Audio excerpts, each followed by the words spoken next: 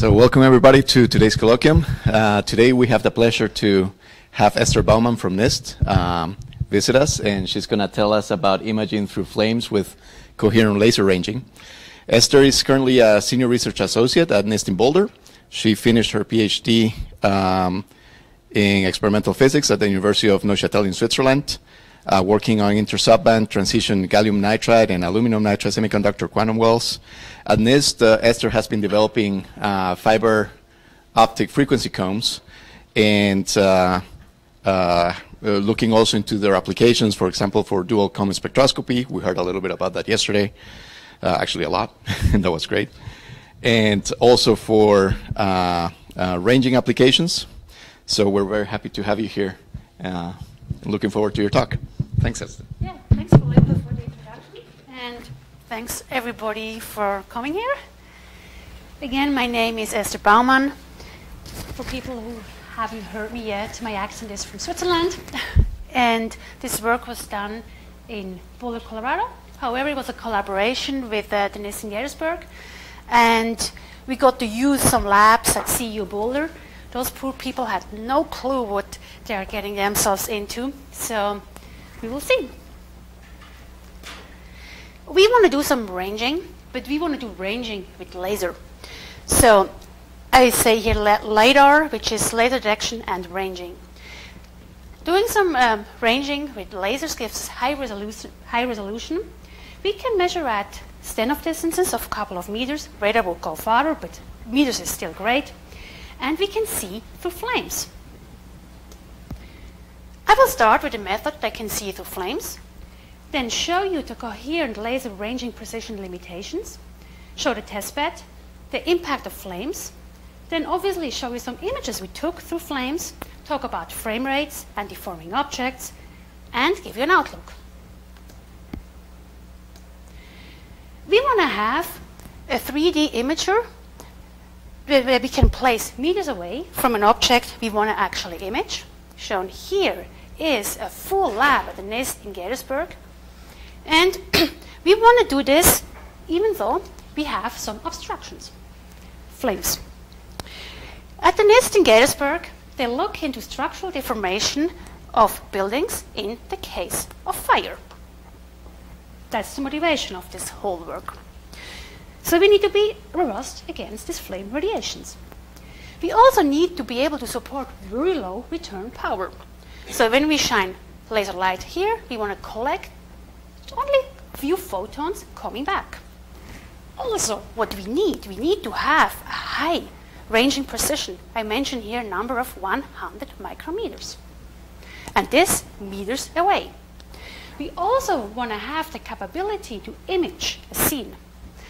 That might not be this whole building here. We could zoom in, for example, on a joint of some I-beams. So it can be tens of centimeters or half a meter times half a meter.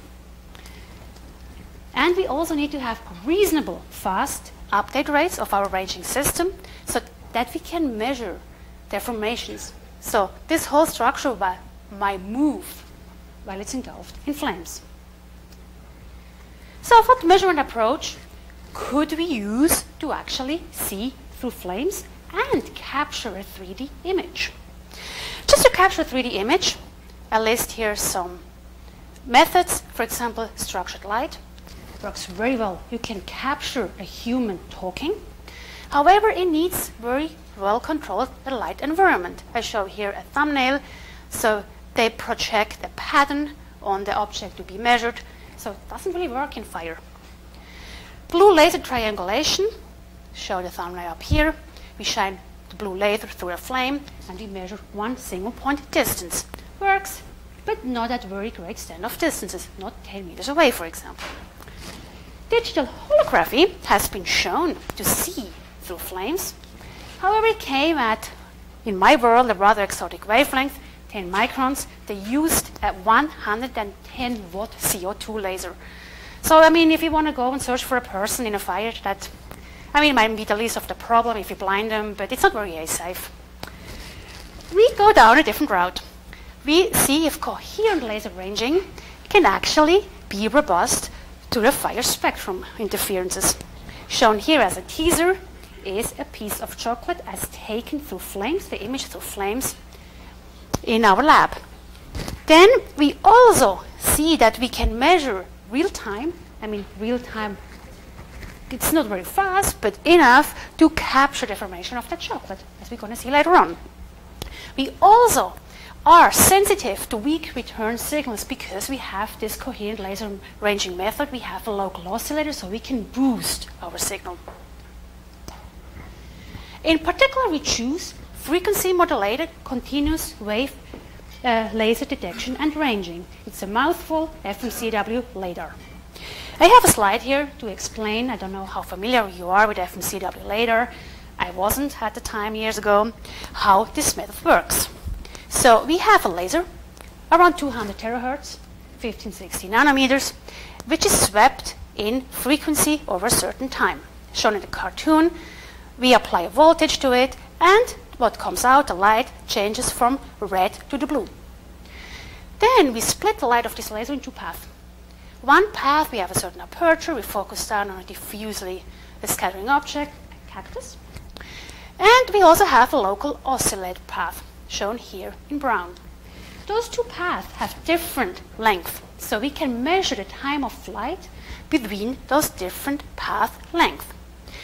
And how I usually explain it is, this path here is long. That means the light that's coming back and is collected back into the aperture is still, let's say, at the green frequency. However, our local oscillator path is shorter, so the light here is already at the blue frequency. So when we know how much frequency, optical frequency, is swept in a certain time, we can extract the delay time or the time of flight. To get a range out of it, we then simply multiply this time of flight by the speed of light in the respective medium over 2. And we can also detect our ranging signal here, even though we have 200 terahertz light, with, let's say, simply off-the-shelf 100 megahertz photodiode. It's a phase measurement, and an optical bead for linear swept laser can look like this. We can take the Fourier transformation of this optical bead signal, and we get something what I call a range spectrum. We have a certain peak here. The range we extract, or delay time we extract, is the center of mass of this peak. The resolution of the system is linked to the bandwidth we sweep over, optical bandwidth here. It's the terahertz in the system I represent you today. And the resolution also means how close can two individual targets be with respect to each other, and we still can distinguish them as two targets. So for a 1 terahertz optical sweep bandwidth, we get a resolution of 150 micrometers. As I say, we can measure multiple refractions simultaneously. That's the big advantage of FMCW radar. So, for example, we could place our system out of harm's way, shelter it against flame radiation behind the screen, and then simply time window or range window out the reflections from the target we actually want to map. So, ideally, we want to have this very linear frequency sweep over time. To take 3D pictures, we want to have high bandwidth, gives us high resolution, so we can measure reflections from targets very close together. We also want to have fast acquisition time because we want to measure those deforming objects. That means we need to sweep very fast in frequency. And this is really hard to achieve with a free-running laser.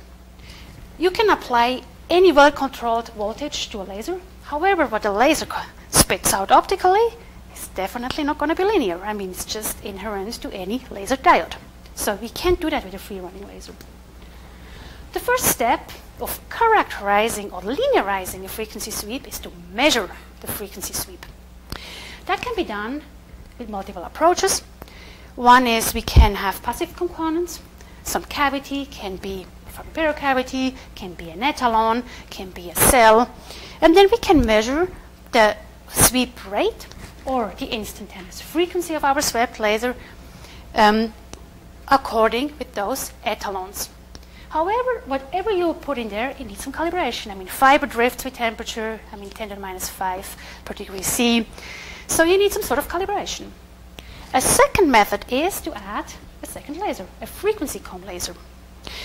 So yes, it adds a little bit of more complication. However, in the end, what we're going to have, we have a direct calibration to an RF standard. And since I'm coming from a lab where we build frequency comb, it's kind of easy for me to build a frequency comb and add a second laser to my system. When I talk about frequency comb, in this specific experiment, we had a free-running frequency comb. If you have been to Fabrizio's talk yesterday, you know this comb can breathe. And also, we did not lock this specific frequency comb laser. And what I show here in the picture here, the advantage also of having this frequency comb laser to measure instantaneous frequency, you can apply any waveform you want to your swept laser. It can be nonlinear. You can measure fast. So here in this, we were sweeping the laser frequency in a sinusoidal waveform, and we can easily extract it with our frequency comb. To take a step back, let's look what a frequency comb is. The heart of a frequency comb is a modulated laser. So I start here. You might have seen that slide yesterday with a continuous wave laser, certain cavity. You have a mirror here, 100% reflectivity, and you have an output copper mirror, which has a little less than 100% reflectivity. So we get a sinusoidal, we get wave out of it, a CW laser. When we add a nonlinear element in this cavity, we get a passively modulated laser, meaning that all the optical modes supported in this cavity are in phase. So then, in the time domain, they add up with constructive and destructive interferences. And they form very short time pulses, separated by the repetition rate of the laser. When we now go into the frequency domain, short in time, broad in frequency, it gives us a broad speckle coverage, the frequency comb. And this frequency comb now has those individual comb teeth or comb lines. It's 100,000s of CW lasers, which are all phase coherent. I rather like to look at this frequency comb not like as a cone structure, but as a ruler in frequency. However, if you think of it, if you have a ruler and you look at it, I mean, you have maybe a 30-centimeter ruler and you have the millimeter ticks, you can maybe discern, I don't know, 100 microns with it. With the frequency comb, you can measure any frequency between those comb teeth if you beat it against a CW laser. So it's even better than whatever ruler you would have in your lab. In particular, we do it like that. Here we have our frequency comb. This is a frequency comb we build ourselves. It's an all-fiber modulated laser emitting light at 15-16 nanometers, erbium gain bandwidth. Those comb teeth or tick marks are separated by the repetition rate, which is linked to the cavity length we have. And then we combine the light from this frequency comb with the swept laser light. We do some in-phase and quadrature detection, digitize it, and we can then measure the instantaneous frequency of the swept laser against the frequency comb. And the maximum sweep rate we can measure is linked to the repetition rate. So for a 200 megahertz repetition rate comb, we actually can measure 10,000 terahertz per second, which is 80 nanometers per second. So to give you an overview of the system we built, here we have our ranging system. I don't show everything, but again, this cactus. And then we split off a little bit of light to beat against the comb, do some in-phase quadrature, some unwrapping, to actually take the frequency, instantaneous frequency out of it. So here again, we swept this laser in a sinusoidal waveform. And when I fit a sinus to it, I can still get, over 1 terahertz, I have deviation in instantaneous frequency of 30 gigahertz. So yeah, we apply the sinusoidal voltage to it, but it's not a sinus, it's not a pure sinus. We have some deviation to it. Up here is a sonogram of the ranging signal. We had multiple reflections in our system. This is why we have this kind of here one reflection and the second reflection. All the measurements we do, we are based on the clock coming from this comb. So everything is time synchronized. We then combine the two signals which are clocked again, as I said, it's just 200 megahertz of the COM. We resample our ranging signal versus the modulation frequency or instantaneous frequency, and then we do an FFT. So this is basically the linearization of our signal. So we do not active linearize the frequency sweep, which you could do. You could measure the frequency, the incidence frequency of the swept laser, and then have a feedback to the laser. Here we don't do that. We measure it and we resample it, which takes care. It's a passive linearization. Then again, we do the Fourier transformation and we get our range spectrum. So the green trace is the passively linearized range spectrum. And we see we have different reflectivities in our system. That one here was some fiber components, that was the main reflections, and that was just the smallest spurious reflection. If I would assume a sinusoidal sweep rate of the swept laser, I will get the gray trace. And you see for smaller reflection, they're totally buried in the noise. To zoom in at our biggest reflection, we look at the full width of half max of this peak. This is the range spectrum. And indeed, yes, it has a full width of half maximum of 150 micrometers. That means this is going for a 1 terahertz sweep. That means our linearization works perfectly. Otherwise, we would have a distorted, broadened range peak. And again, one range measurement is the center of mass of this range spectrum.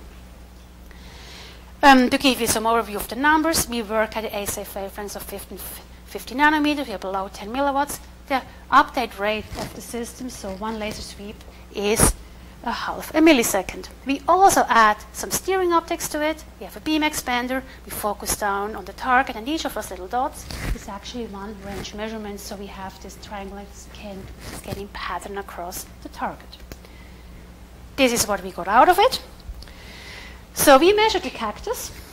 It's not a big cactus as you guys have here. It was a small one, the one that was living in my office, 10.5 meters away. And we measured a cube of 10 centimeters times 10 centimeters times 10 centimeters. This 3D image took 8 minutes. It's 1 million points. And then the colors is just some false color imaging to basically show, you know, the range is represented by this color scheme. Then we looked at only one arm of the cactus. And we had to move in slightly closer, not because we didn't get enough photons back, but you have a certain aperture, it's Gaussian optics, you focus down, and you still need to capture, you need the lateral resolution to actually measure those little cacti spikes, which are measured to 75 micrometers. This is why we had to move a little closer. We couldn't do it at 10.5 meters. With some different optics, we could have discerned also the cacti spikes at 10.5 meters. So the take-home message here is, yeah, we can resolve complex shapes of objects with different reflectivity with FMCW LADAR. So, I mean, vegetation, dirt, ceramic plate, everything is basically imaged the same precision. That brings me to the next topic. What's the precision of our system? And we at NIST, we need to know. So, first of all, everybody always talks about, oh yeah, you have a ranging precision. You need to know in R or in C direction, how precise are we?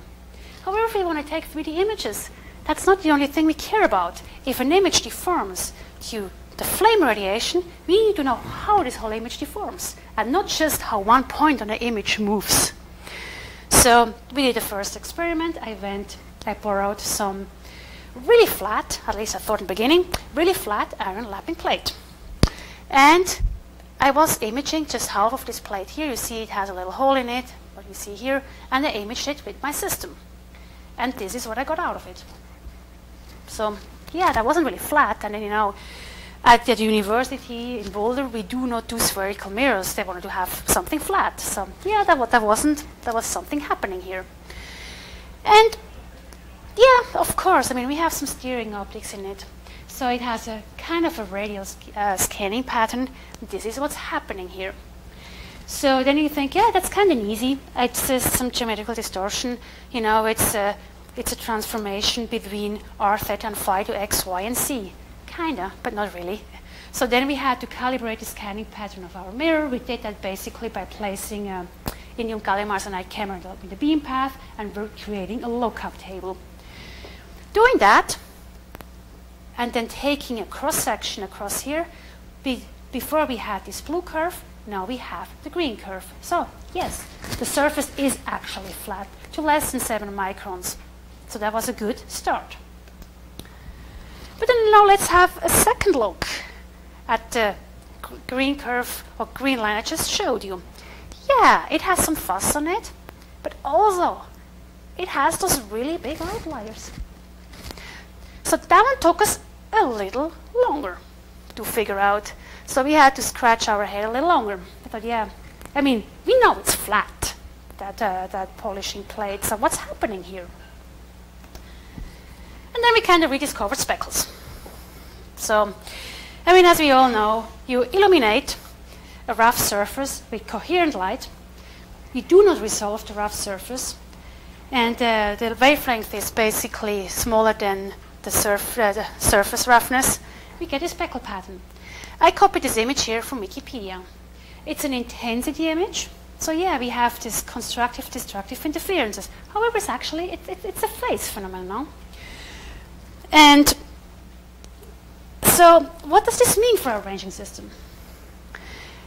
Let's look again at our ranging spectrum. This is a well-behaved ranging spectrum. It has, you know, a nicely behaved full width half max linked with the resolution or the optical bandwidth of the system. However, if you look at the time or the optical beat, I mean, you might have this nice behaved sinusoidal wave if it's you sit on a bright speckle. However, speckles, they change with time, they change with wavelength.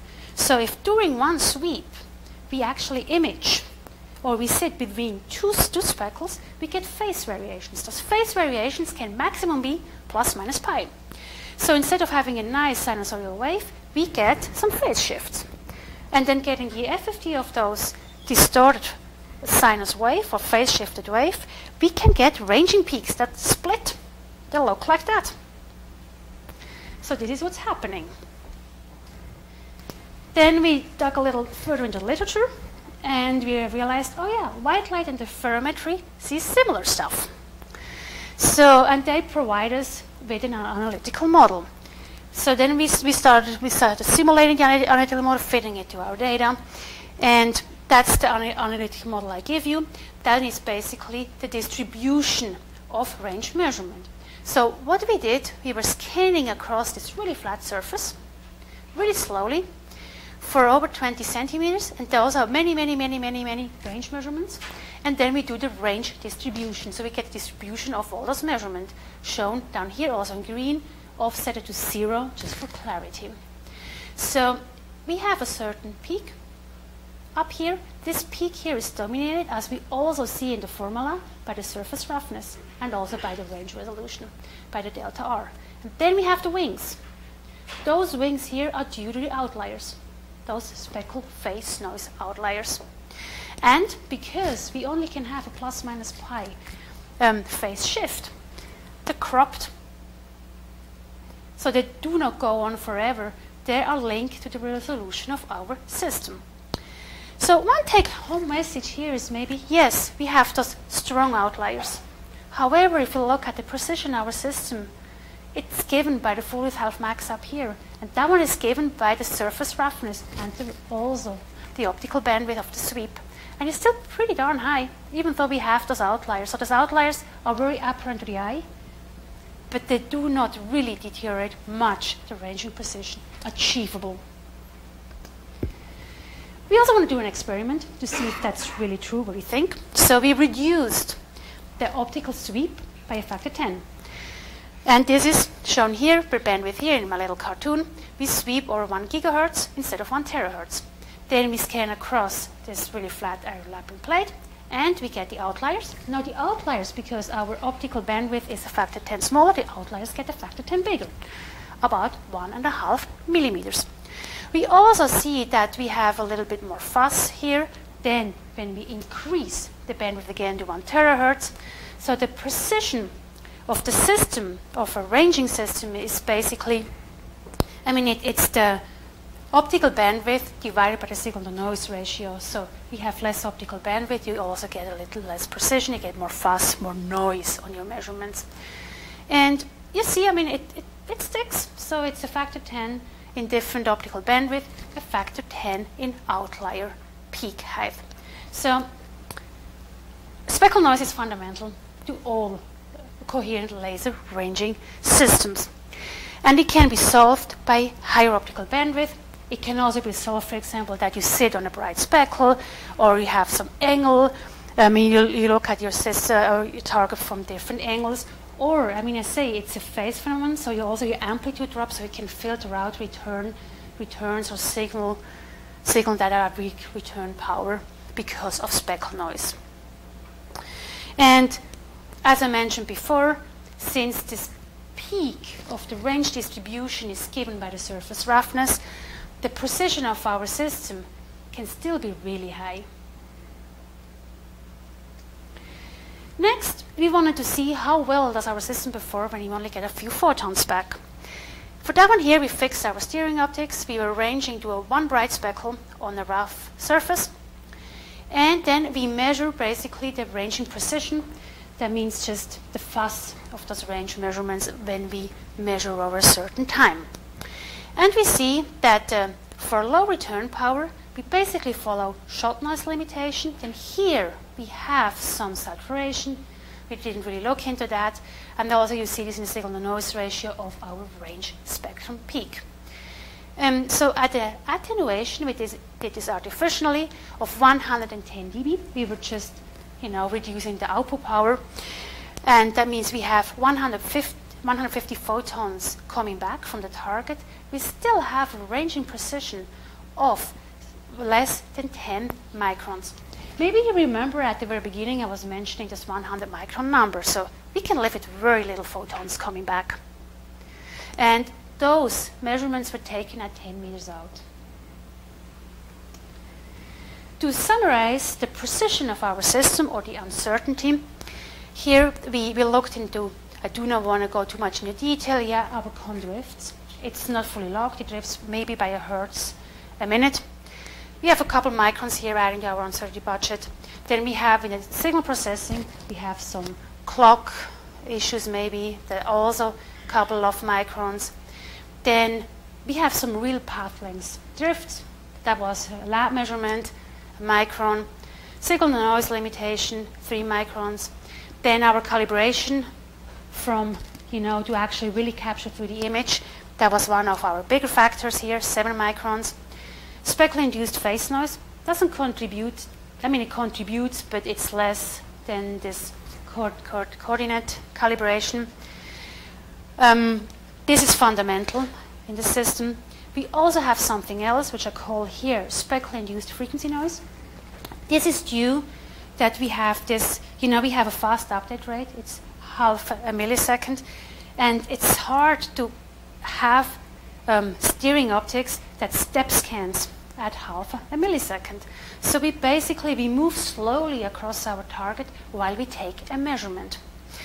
And then this is due to the average speckle phase.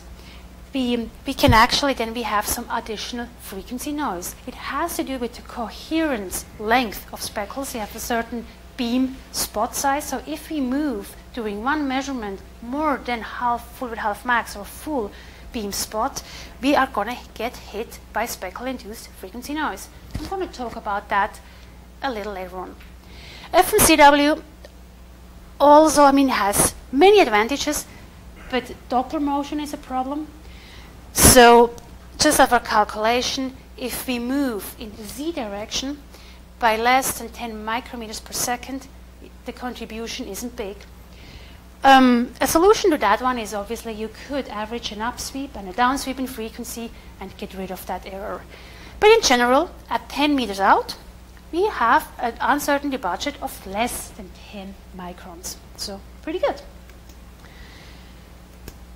Next, we applied a slightly different system here. It has a little more output power, slightly longer sample rate.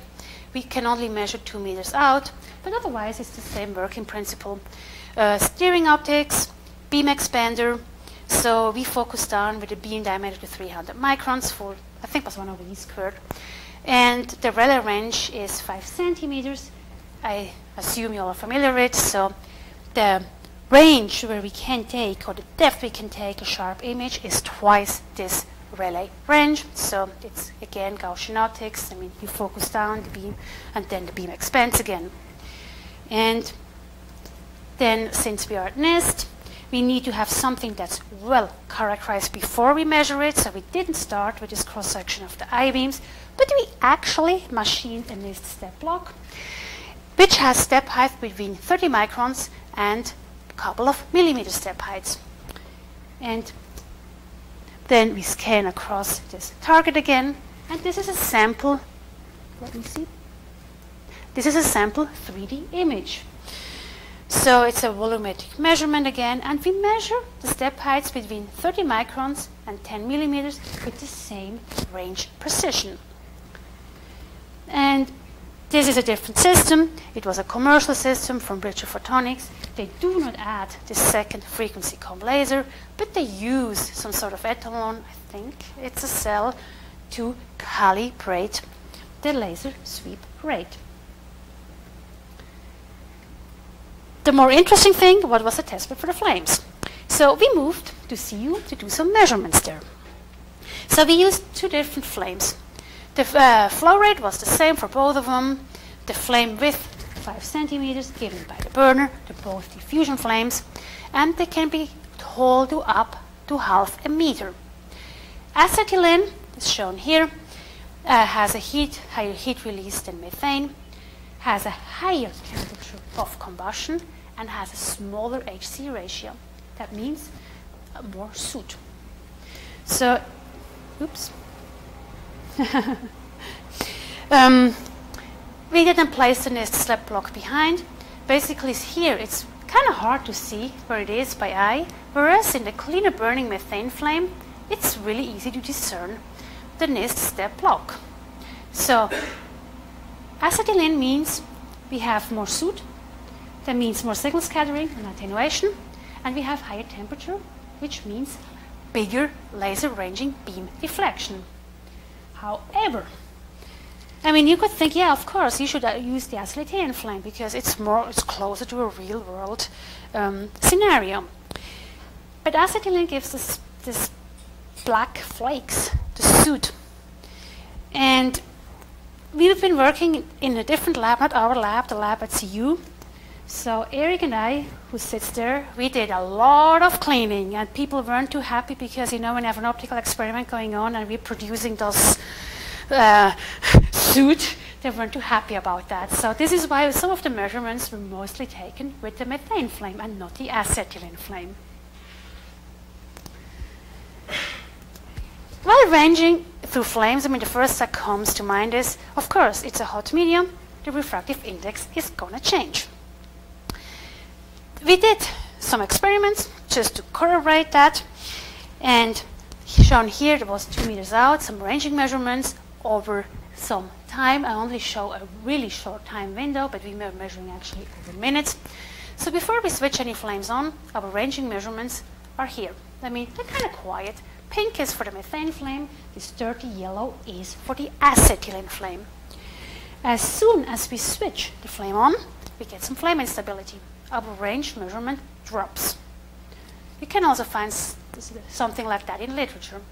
After less than a second, they kind of quiet down. They're still a little noisy, but the range measurements quiet down. So again, so it's 1 millisecond. One range measurement is 1 millisecond, to remind you here. And they kind of settle down at a range offset of a couple of micrometers. So then you can go back to literature and kind of say, okay, that's the burning temperature of my flame, I have the width of my flame, and it actually sticks. So this 5 to 7 micrometer is really due to refractive index change when ranging through flames. Similarly, when we switch the flames off, our range measurement goes up to longer ranges, so distances again. However, we see here it's still a little noisier than it was at the very beginning. This is due to some residual heat still coming off from the burner. And when we look at this section here, we see that the acetylene flame gives us bigger range outliers here, and it's noisier, which is to be expected from the higher temperature and more soothe in the flames.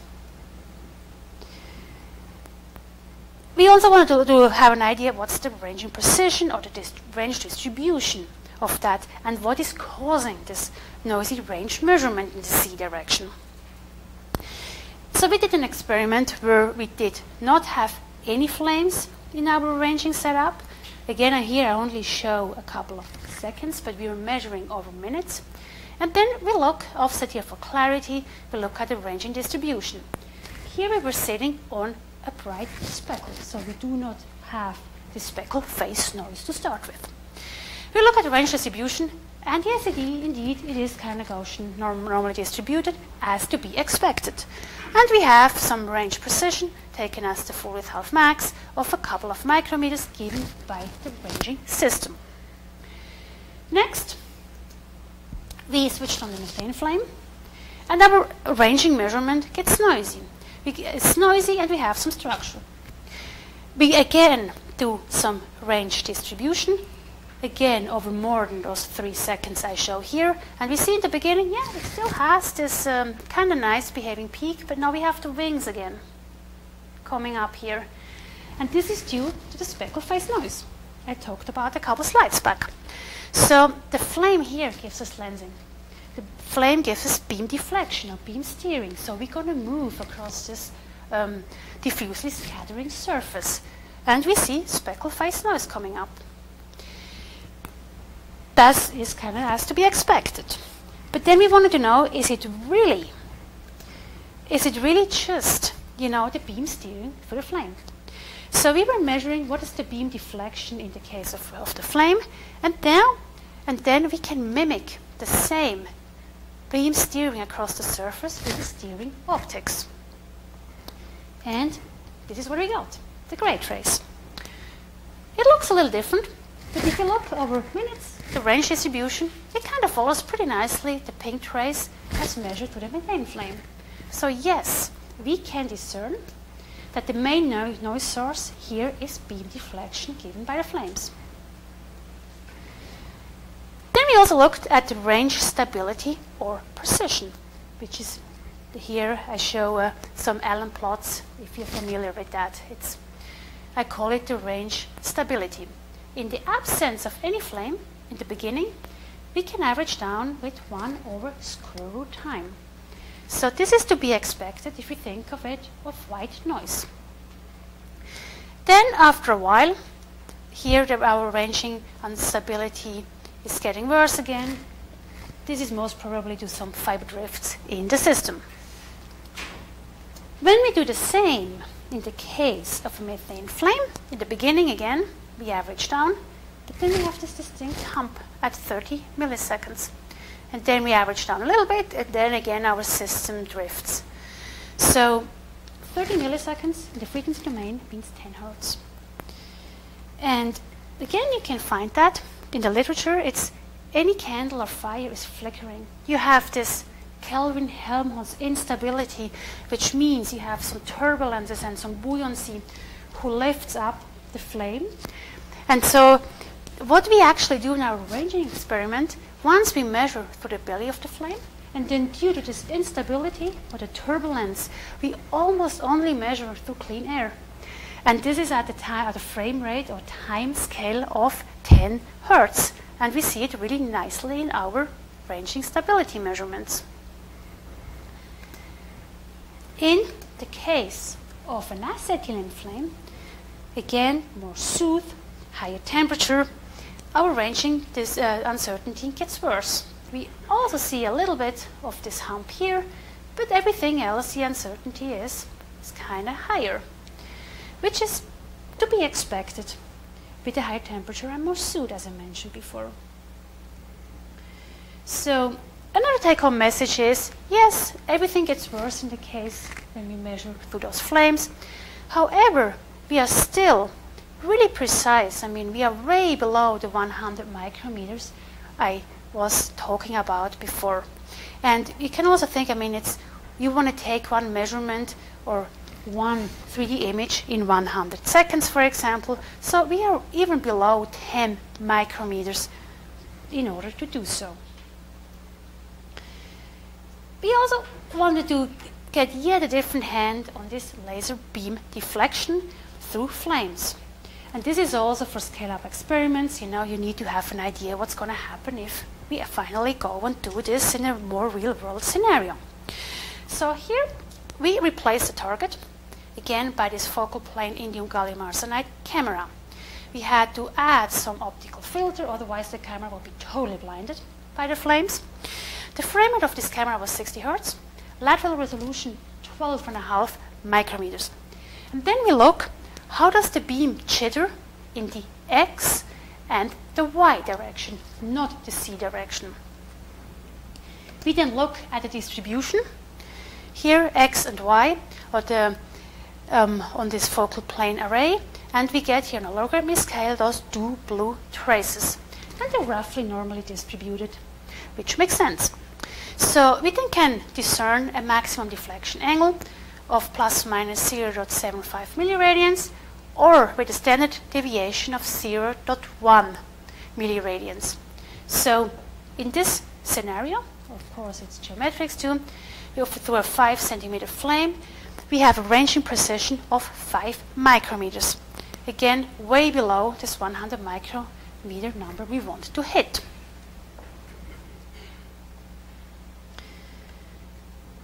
Finally, we were ready, because we have characterized our system quite a bit, to get some 3D images. So we placed an SSL block in the path, we measured one image, then we switched on the acetylene flame, we measured the other image. Would anybody like to tell me which one is which? On the right is truly acetylene. On your left. Let's have a look. I mean, looking at those images, I couldn't say. So, I mean, that was a good start.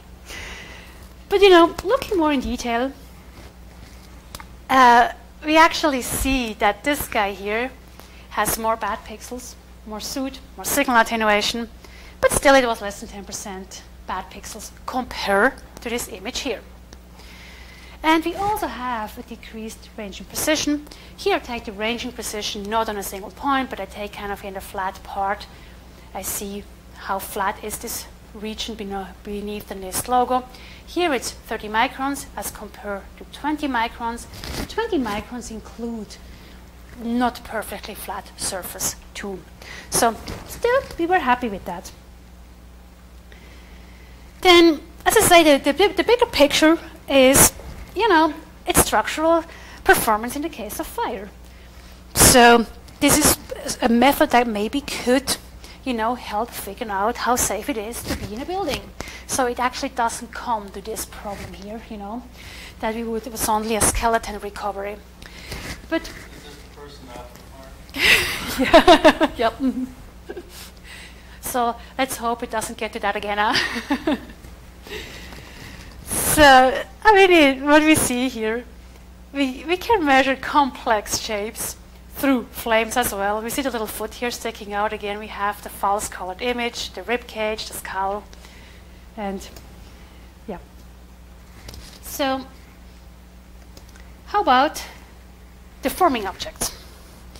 There's a kind of a trade-off between covered area, lateral resolution. By lateral resolution, I also mean, you know, we have those different steps. If they're really close, so maybe around here, if they're really close to each other, we need to hit them somehow. We need to be able to image them. If we space our measurements too far away, we won't capture them.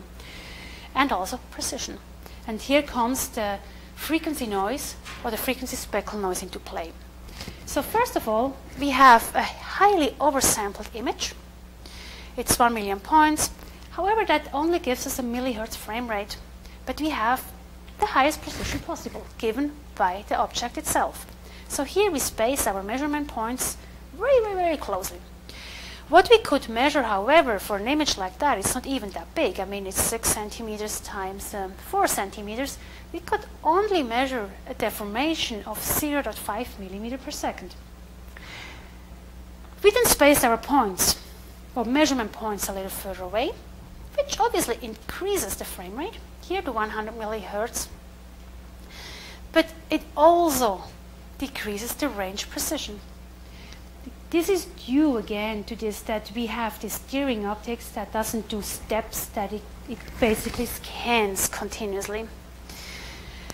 And here in this measurement, it's kind of, I always say, it's kind of amazing. This step here is 30 microns. Even though I measure ranging precision of 100 microns around here, I still can kind of see the step size, but it's really getting hard to see it. However, also in this measurement, we could only measure 0.5 millimeters per second.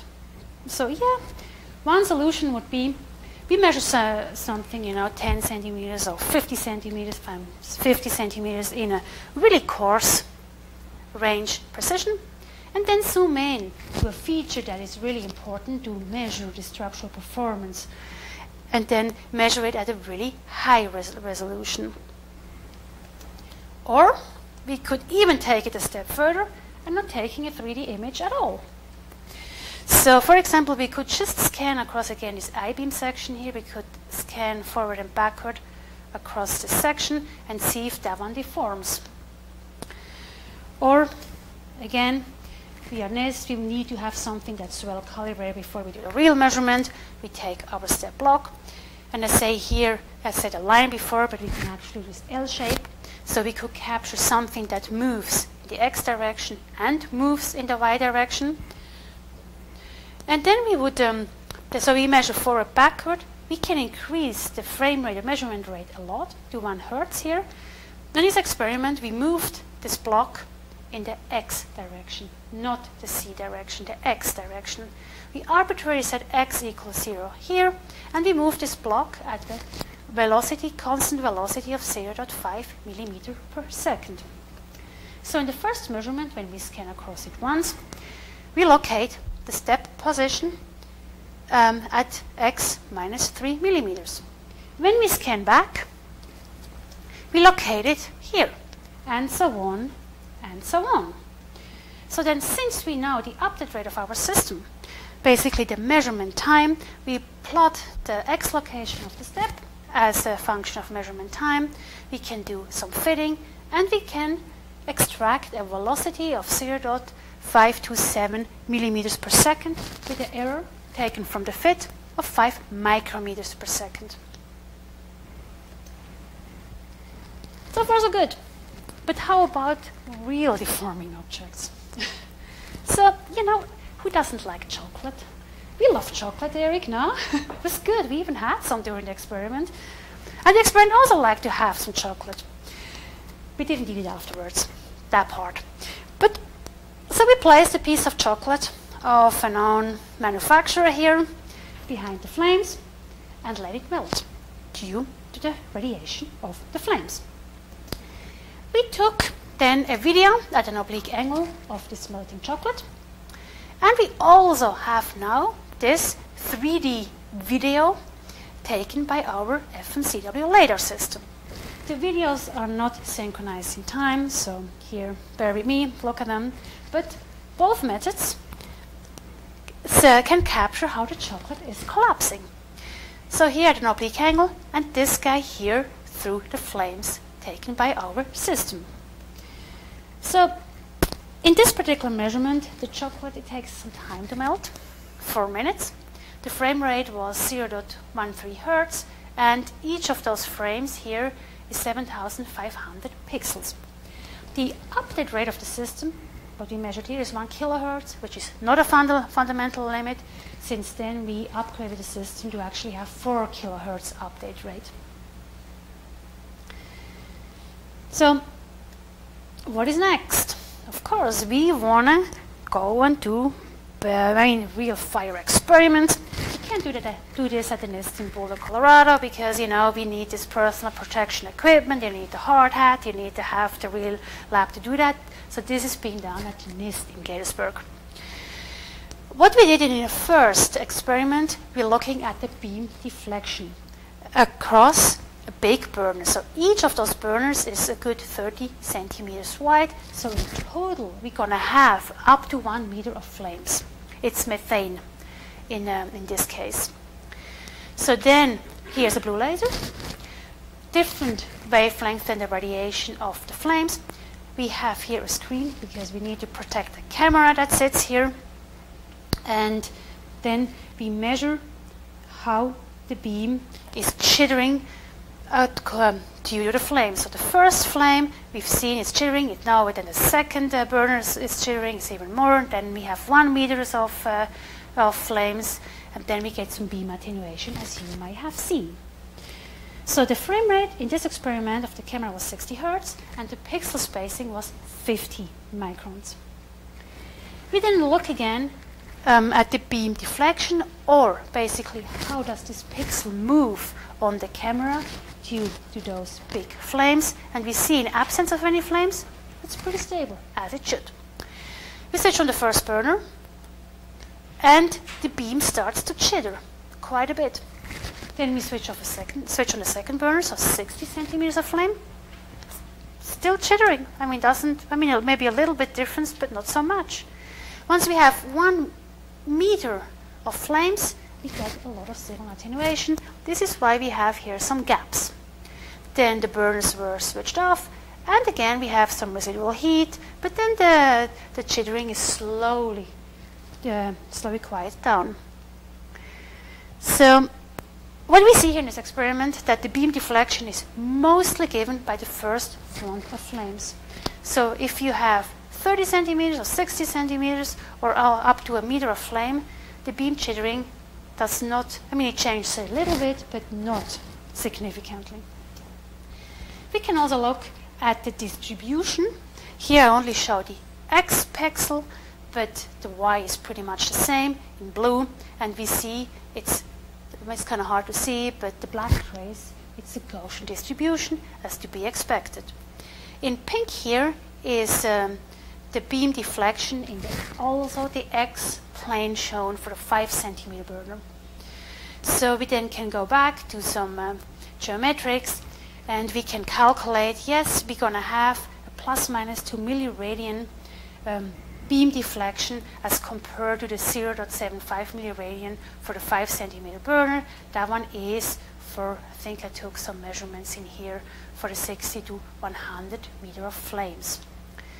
And in here, obviously what we also going to see is a slant of the target, so we can assume, I think it was at the time a 5 to 10 degree, of a particular angle towards the laser beam. So from that one, we can estimate a range precision on a fixed point of the target of 35 micrometers for 1 meter of flames. However, to get the real ranging, what you also could do, as you see, we do not have a real range offset, so to basically get a better ranging precision, we could time average some of those range measurements, which of course then will give us it will take a little longer to get one measurement, but that's one possibility we could do. And as I wanted to say before, however, the real ranging experiments will tell the real story. This is just some preliminary scale-up experiments. So to summarize, I could show you hopefully that FMCW LADAR can see through flames, that through an acetylene flame we had a ranging precision of 30 microns. It's fast enough to capture deforming structures. So we had some more chocolate from a different country, which we had to image as well. So, and I could also show you that we can live with very low return powers, which makes this promiseful. And we have some background rejection. This is mostly due to our heterodyne gain. It's a coherent measurement. We can measure complex shapes of objects with different reflectivity. And ranging uncertainty through bigger flames, we still have to investigate what the real beam deflection is on the ranging beam, and also what is the beam attenuation from soot. And with this, I thank you for coming.